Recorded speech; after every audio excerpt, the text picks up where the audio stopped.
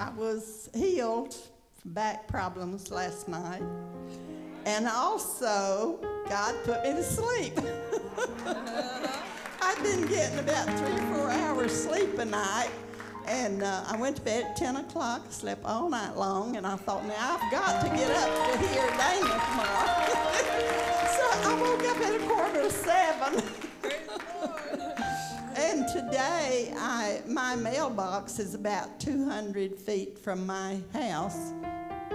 And it was so hot, and I thought, I just can't go to that mailbox. But I thought, well, I'm going.